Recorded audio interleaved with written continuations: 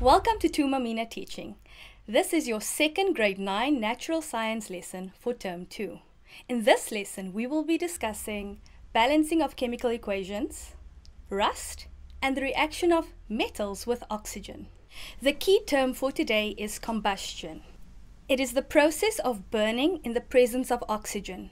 It is a rapid chemical reaction that releases large amounts of energy in the form of light and heat. Let us do a quick revision regarding compounds. So when we look at carbon dioxide, we notice that there are two elements that are bonded together, carbon and oxygen. There is a subscript in this compound. You will see that there's a small 2 behind the oxygen. This means that there are two oxygens bound to carbon. This means there is a ratio of 1 to 2 between carbon and oxygen. When we write an equation for the chemical reaction that results in carbon dioxide, we must remember that the reactants will go on the left-hand side and the products will go on the right-hand side. In this instance, we know that carbon dioxide is our final product, and therefore it will always be on the right-hand side. When we write a word equation, we write out all the words. So it will be carbon plus oxygen with an arrow, not an equal sign, carbon dioxide. But when we use a chemical equation, we use the symbols that we use on the periodic table. So instead of writing carbon, now we will simply use the symbol C. And instead of writing oxygen, we will use the symbol O. But please remember, in the previous lesson, we discussed diatomic molecules. And remember, there are 7 diatomic molecules, of which oxygen is 1. And therefore, oxygen must always get a subscript of 2 when written alone. Let us take a closer look at another compound, water. One molecule of water consists of hydrogen and oxygen. We will notice that the hydrogen will have a subscript of 2, meaning that there are 2 hydrogen atoms bound to 1 oxygen atom.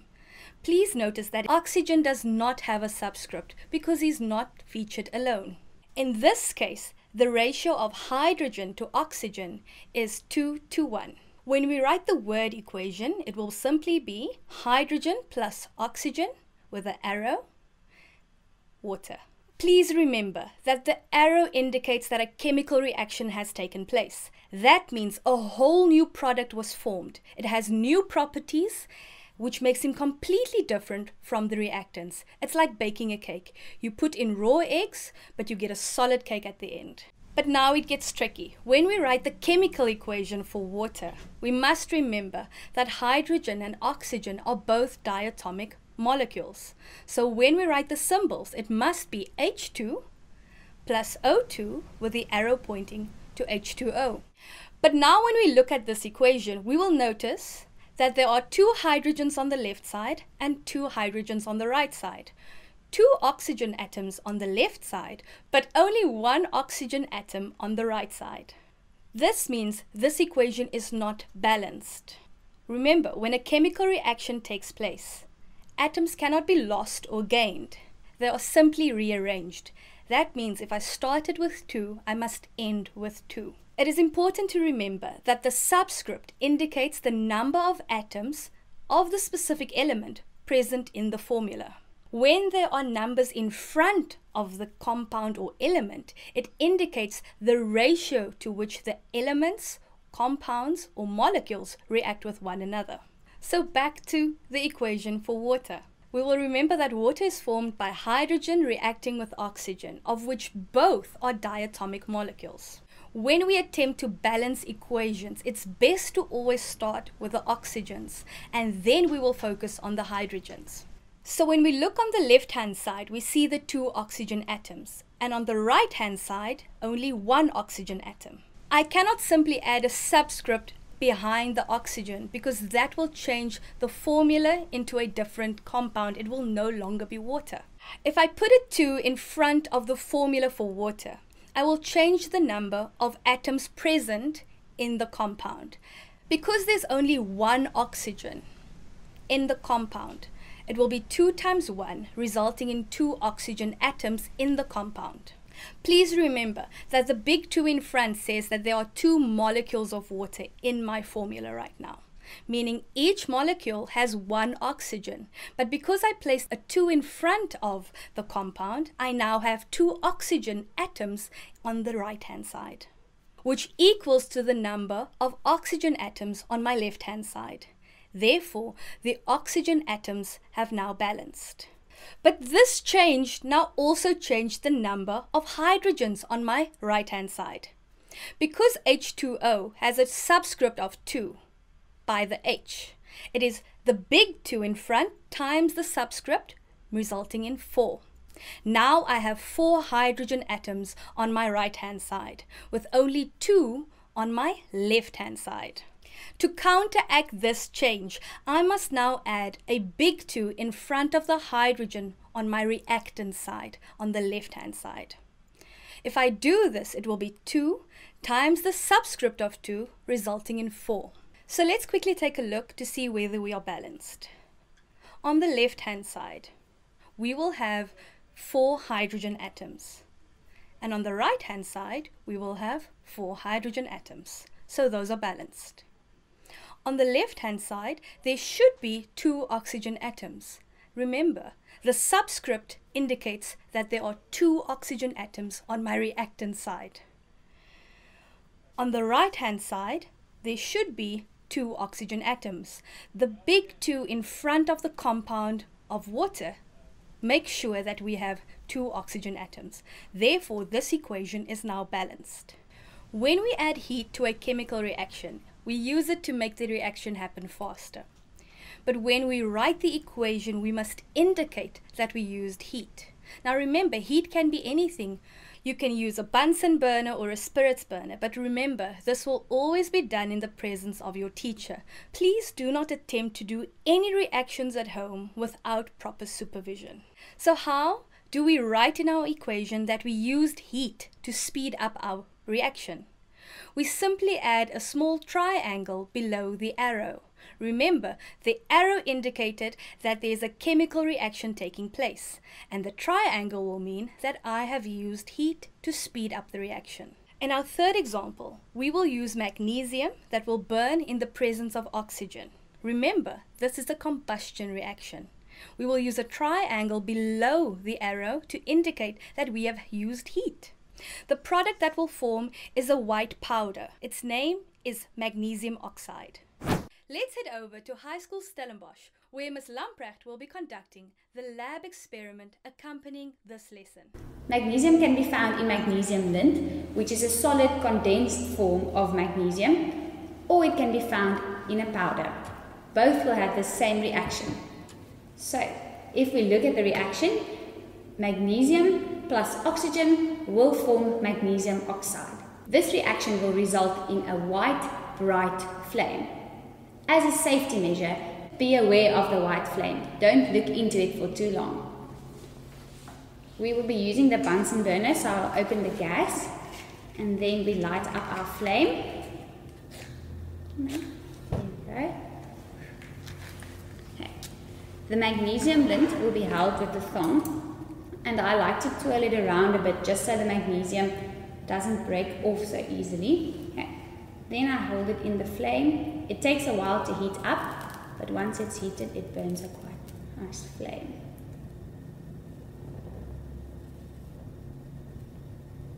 And magnesium oxide is formed, which is a white powdery substance which can be seen on the thong as well as the magnesium lint. There it broke. In the second reaction, I will show you this exactly the same. I will just be using the powder. So the powder is sprinkled over the flame, and instead of one large flame, it forms sparks.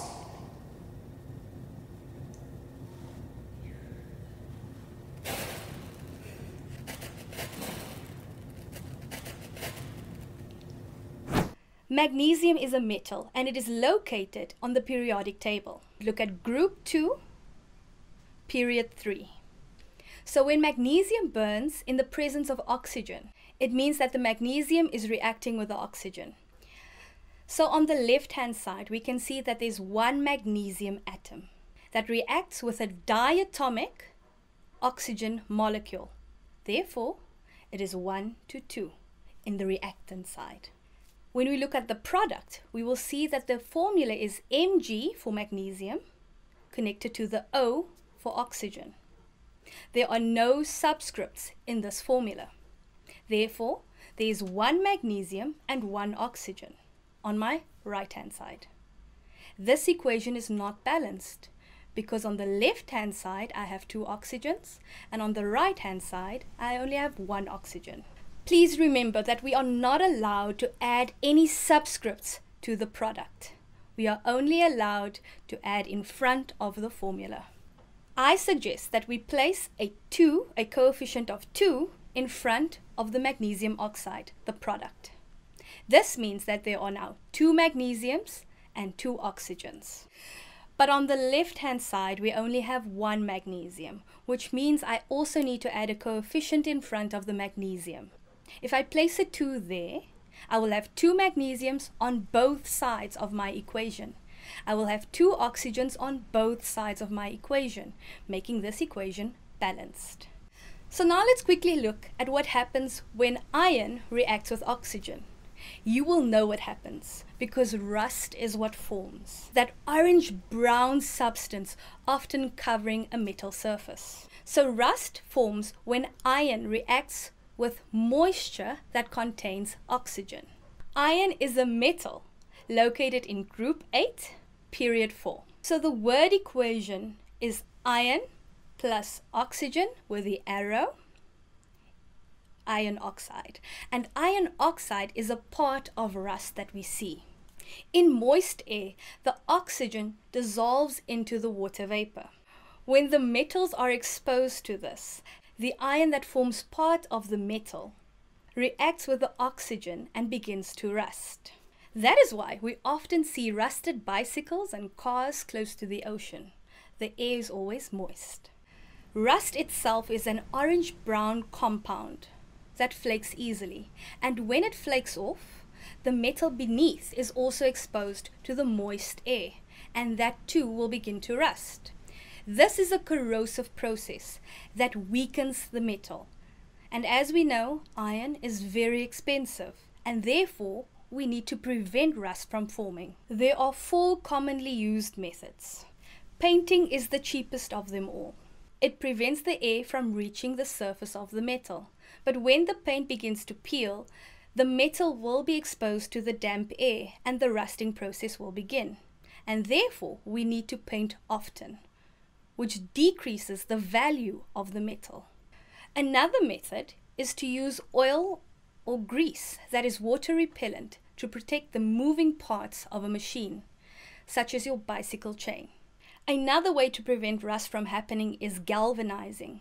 In this method, we cover the metal with a layer of zinc. This method is often used in water pipes and metal garden furniture. Zinc is also a metal and also oxidizes in the presence of oxygen. However, it doesn't react as easily as iron. Our final method for preventing rust is called electroplating. In this method, we add a layer of chrome or zinc by means of electrolysis. The chrome adds a layer of shine, and that's why we often use it with our taps and our door handles. So let's get back to that iron oxide. When I burn iron in the presence of oxygen, I will form iron oxide. The metal and oxygen reaction I will be demonstrating is iron, which can be found in steel wool, and there's a lot of oxygen involved when burning an open flame. So I will open the gas to the Bunsen burner and then light it.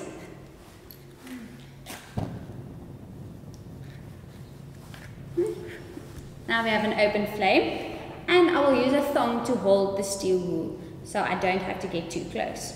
When bringing the steel wool to the flame, it glows orange. If the steel wool didn't contain iron, we wouldn't see the orange flame. In summary, this reaction is where iron and oxygen reacts to form iron oxide. If we look at this chemical equation, it's clearly not balanced.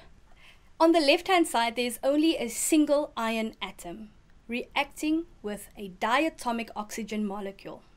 Therefore, the ratio is 1 to 2 in the reactants. The formula that represents iron oxide is Fe with a subscript 2, big O with a subscript 3. On the left-hand side, I have 2 oxygen atoms, or a single oxygen molecule. But on the right-hand side, I now have 3 oxygen atoms. When we balance equations, we always start with oxygen. And it will get tricky now, so try to focus. Do you remember what the lowest common multiple is? Yes, I'm starting to use mathematics in natural science. The lowest common multiple of 2 and 3 is 6. This means I must have 6 atoms of oxygen on both sides. On the left-hand side, we see the subscript is 2. Now 2 times 3 will equal to 6. And that is why I will place a coefficient of 3 in front of the oxygen atom. On the right-hand side, I have the compound iron oxide. The oxygen has a subscript of 3. And 3 times 2 will give me 6.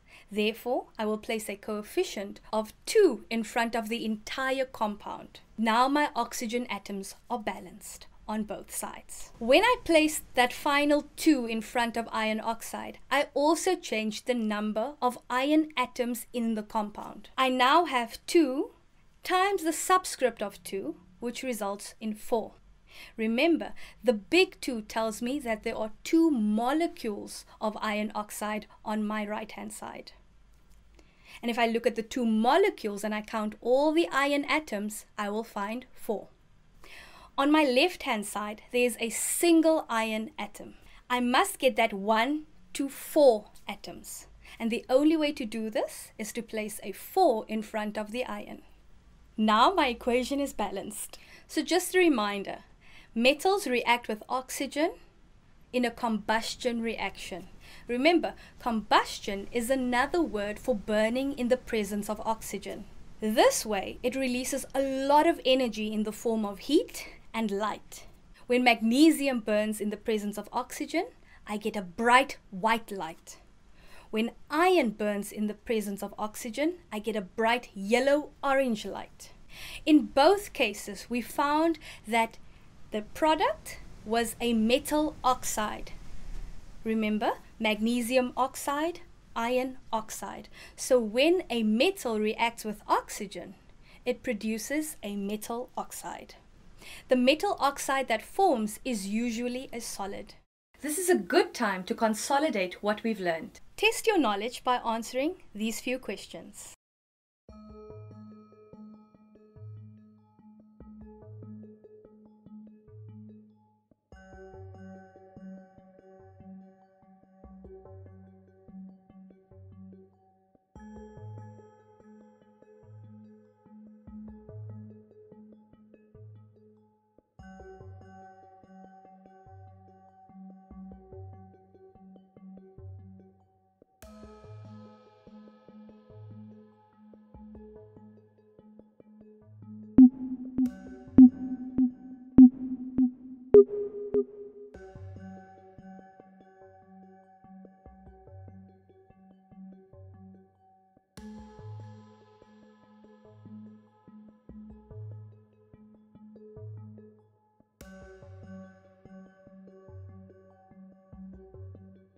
What do we call the small number behind an element to indicate the number of atoms involved in the compound?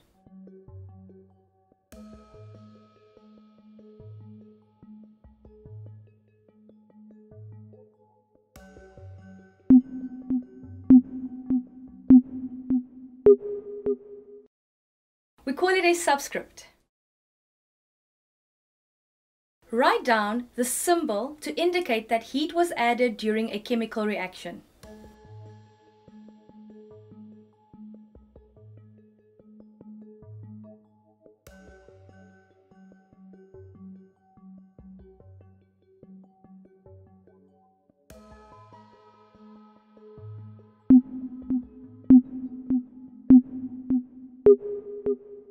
A triangle underneath an arrow is the correct answer.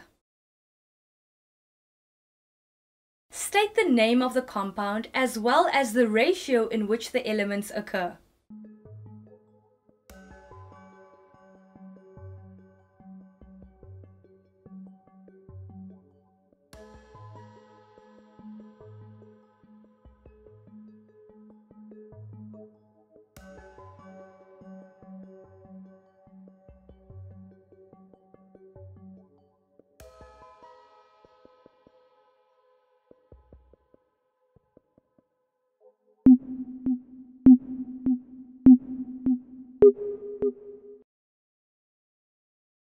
Our first example is magnesium oxide. The ratio of magnesium to oxygen is 1:1. In our second example, we see that it is zinc chloride. The ratio of zinc to chloride is 1:2. Our third example has one of those groups that you had to study, the nitrate. This is sodium nitrate. So the ratio for this compound is 1 sodium to 1 nitrogen to 3 oxygens. Let's practice the skills required to write down the chemical reactions that occur between metals and oxygen. When the metal sodium reacts with oxygen, the product formed is sodium oxide. The reaction can be represented as follows.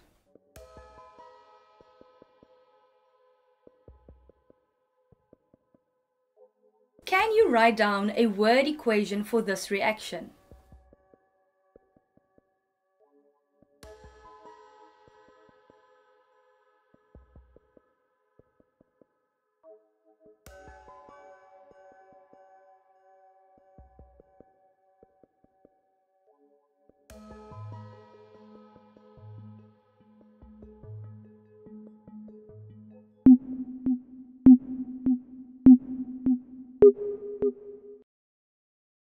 Sodium plus oxygen, an arrow indicating that a chemical reaction occurred, and the product, sodium oxide. Now write down the chemical equation for this reaction.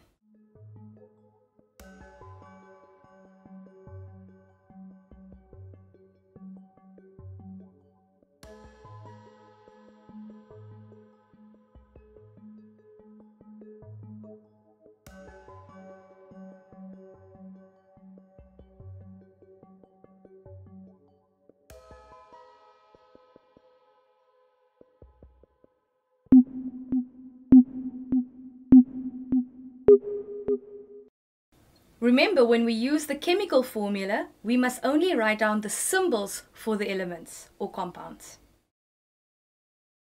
Is this chemical equation balanced? Can you motivate your answer?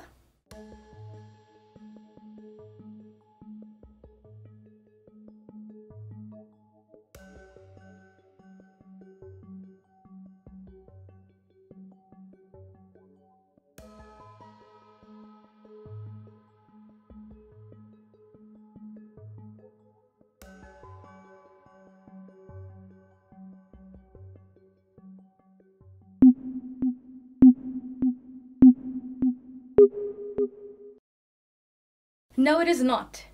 On my left-hand side, there is a single sodium atom, but on my right-hand side, there are 2 sodium atoms. And similarly, on my left-hand side, there are 2 oxygen atoms, but on my right-hand side, only 1 oxygen atom.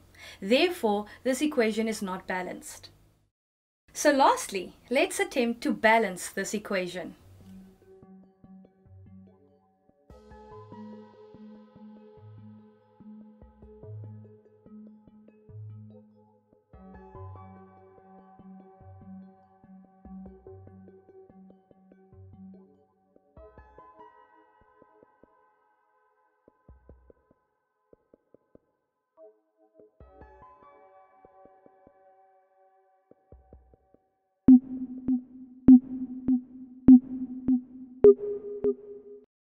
If you've added a 4 in front of the sodium and a 2 in front of the sodium oxide, you have mastered balancing equations.